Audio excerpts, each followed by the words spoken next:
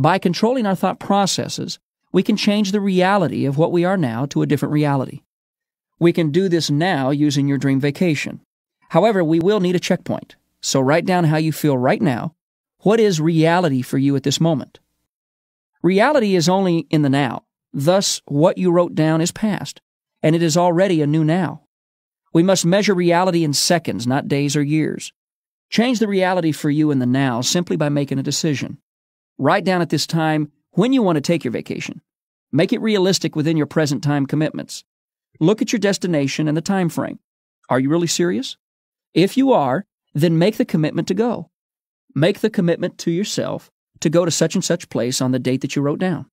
The reality of what was 2 minutes ago is no longer the reality of now. By your commitment, your emotions have begun to change. The decision is causing your subconscious mind to change. Now, if you are really serious about that commitment, you will right now call or write a travel agency near your home and have them send you flight and tour information, all that they have on your planned destination. As you hang up the phone or finish the letter, you're going to feel different. What do you feel? Well, let's carry this exercise out further to the future. When you receive all the travel information, you'll look at it and decide on a specific tour.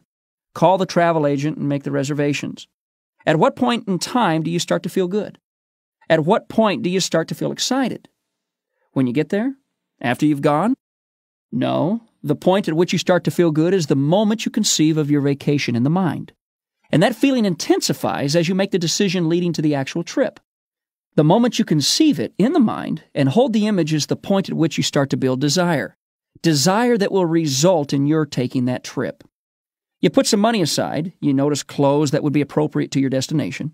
Your reality has changed, and yet you're not there.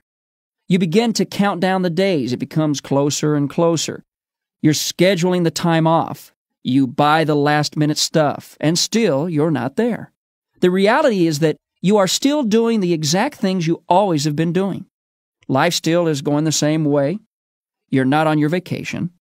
Finally, the day comes, you get in the car or the taxi to go to the airport, and in reality, it's still the same. But your feelings are all different. Your desire is so powerful that you have manifested what you wanted, and in fact, are already reaping what you sowed. And still, you're not there. Yet you are experiencing the joy, the thrill, and the excitement. Finally, you arrive. At what point in time did you start feeling good, feeling okay? Before you got on the plane? Before you got the tickets?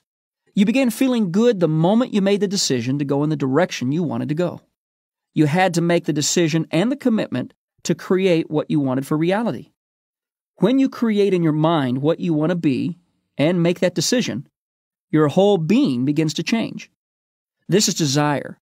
This is how you create desire.